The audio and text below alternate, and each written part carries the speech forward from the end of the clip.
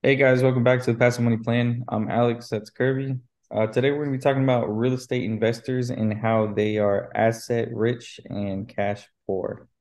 So I think this is a great topic because a lot of people think that to be a millionaire, you need $1 million in the bank. That's what I Right. always hear. But in reality, being a millionaire is just your net worth, how much money you have in assets, and then, subtracting the liabilities you have against those assets. So if you have $1 million in real estate, zero cash, zero debt, you're a millionaire, but you're cash poor. So Right. So it's a true statement. People don't want to believe it. Like when people walk around and say, "Oh, I'm a millionaire" or "He's a millionaire," they thinking they just have millions of dollars to blow. And I'm just going to go through my journey.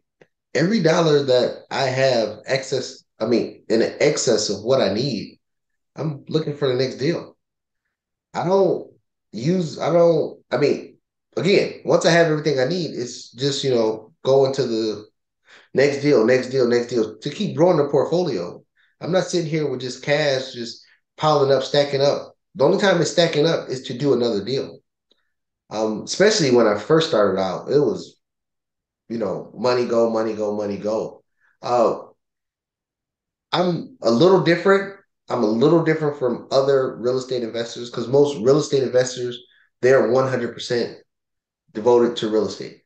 Me, I started off in the stock market. So I've always had money allocated to the stock market. So if they want to call that cash, then yeah, I have a lot of cash, but it's always invested somewhere. I don't just sit around with millions of dollars just sitting in the bank just to depreciate just so I can go, throw it up at the club or something like that. I just don't. I'm always looking to find my ways for my money to make more money.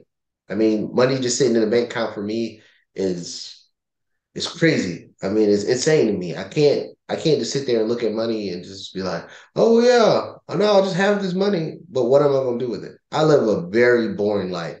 I mean, compared to, other people that you see on social media that's, clubbing, Louis Vuitton stores and all that.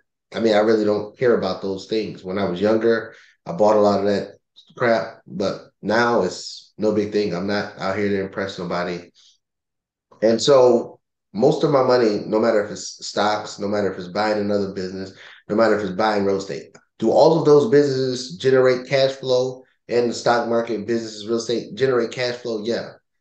The cash flow itself generates me enough money where I could go to the club and go buy Lamborghinis and stuff like that. But when the cash flow comes in, I'm just looking for other places to deploy it because there's nothing I need.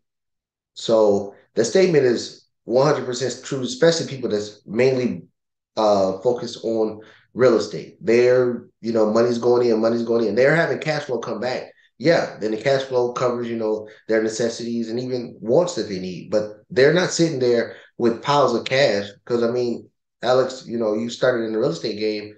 Stuff happens, you need capital to deploy to fix stuff. You need capital to deploy to do the next deal. I mean, we look at the MLS every day and we're looking to see what deals are out there. If a deal comes across like one I caught you the other day in an area that I didn't even think about investing in or I refused to invest in, but it was a deal that was like, man, it sounds good. So I had to do more due diligence, but then it came out to be a dud. But I was ready to put the capital to work if the deal panned out.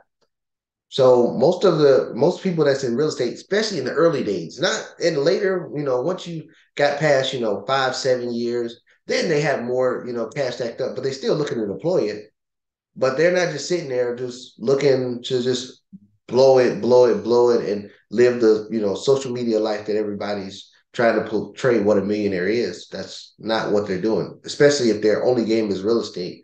They sitting there, very focused on that cash that comes in because they're either i.e. deploying it or waiting for something catastrophic to happen or waiting for, a lot of people are waiting for the housing market to crash so they can take advantage of there. So they're not just going out there blowing money because they can. If you see somebody that say they invested in real estate and they blown a lot of cash, they're not growing the business no more because all the cash is going to the streets. yeah, those are good points because you know, you see, and we talk about this a lot, is the celebrities. the athletes that make a lot of money, not all of them, but the majority of them who they blow their money. And it's an interesting trend because if you look at it, it's like people that have regular jobs, they use that active income to invest, and then they have a business or they have real estate. They're not, they're always cash poor, they're always doing that, looking for the next deal or looking to reinvest into their business or into the next asset. And you see that trend with like people that have a lower active income and then they're growing their passive income. But then people that have a high active income, they just treat it like a job, like, oh, I can just go to work the next day or I'll get the next contract and I'll have more money. And so they're just constantly blowing it. And I think people believe that you have to have $1 million in the bank to be a millionaire because that's what we see on TV. We see these millionaires that have a lot of cash and they don't have any assets.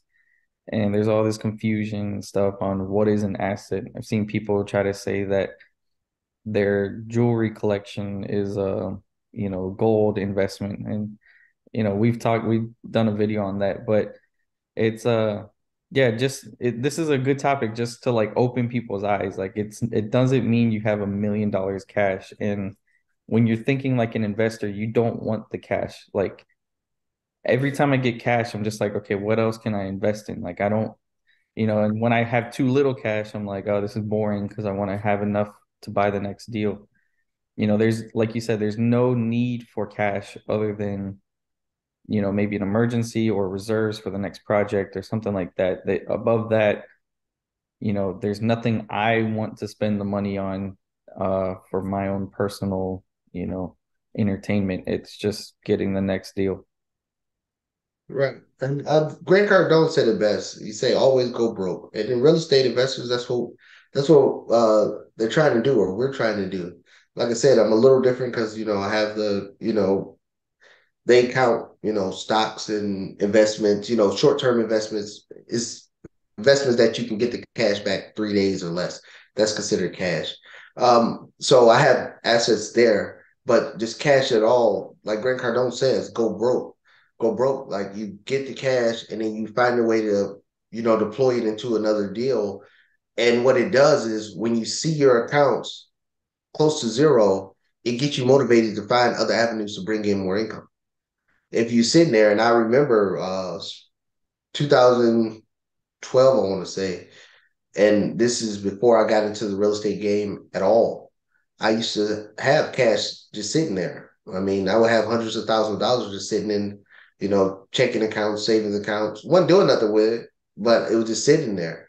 And then I slowly started to deploy it, and then I got into real estate. Then I started deploying it, one after another one. I believe my first year in real estate, I did four deals, and it was just deploying cash, deploying cash, deploying cash. And then now, every time I get cash, it's deploying it. I mean, of course, in the stock market, because yeah, I still invest in the stock market. I'm probably one of the rare few people that you'll hear that invested in real estate and in the stock market. I believe me, Kevin is also, he's and took it to another scale. But I believe in using one avenue, one hand to feed the other. But most real estate investors, they're 100% real estate. They don't know nothing else but real estate, and which that's fine. Only thing you need is find one niche that you are 100% obsessed with, and you just drive into it and dive into it, and you're 100% focused on that, and you can grow and get to whatever status you want to be.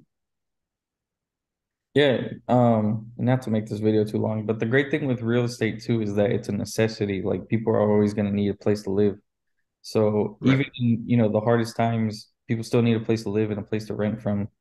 And so that you don't have to worry about you don't have to worry about your investment as much as maybe worrying about having one single stock. Because I mean, if you're just worried about the performance of that stock, I mean, we've seen, even the biggest companies can come down in a recession, or, times like that. But in real estate, your money is always coming in because it's a necessity. Right. Yeah. And if anybody's wondering which portfolio I have bigger, stocks or real estate, it is more in real estate than in stocks. But for anybody that was wondering, it is more in real estate than stocks. And like Alex said, I mean, I believe investing in necessity based. Necessity can get you through a recession. I mean, if recession happens and I'm in the stock market, I'm looking to get a 20-30% haircut on the positions that I have. So stocks, I mean, with real estate, excuse me, with real estate, I don't look at the net value of it. I only care about the cash flow that comes from it. So could the values of properties go down if we get a deep recession? Yeah. But that don't matter. That's not a factor because long as the cash flow stays the same or improves, because if you don't know, during the financial crisis, rent prices actually increased instead of decreased during the financial crisis because the demand for rentals was higher. So, and if you got people on the internet and stuff saying that, oh, the housing market is going to crash, people are going to walk away from their house, that just raises the demand for rental property. If people are walking away from their houses and getting foreclosed and short sale on and things like that, their credit score is going to go bad, and the only option they're going to have is to rent. So it'll drive their demand for rent higher, which will drive the prices for rent higher. So real estate in the residential space is a hedge for recessions and economic downturns and things like that. But the stock market is, a risk factor there. But I still like playing both sides of it because the stock market is a leading indicator of where it's going to go. Stock market is always in the future. So when the economy recovers, the stock market is going to recover faster than the housing market. So when the stock market is increasing, I can use capital from the stock market to take advantage of the depressed prices in the real estate market. So that's why I still play both of them, but my portfolio is bigger on the real estate side than the housing side. Yeah, and it's funny because like even with rental real estate, like you can still sell the real estate based off of what you're bringing in income. So there could be a recession on, say, single family homes and single family homes drop, but like if your income is still the same, an investor will still pay you based off of the rents, not because of, crashing house prices. Yep. But with all that being said, guys, if you like the video, hit the like button, leave a comment down below, share, subscribe, and we'll see you guys in the next video.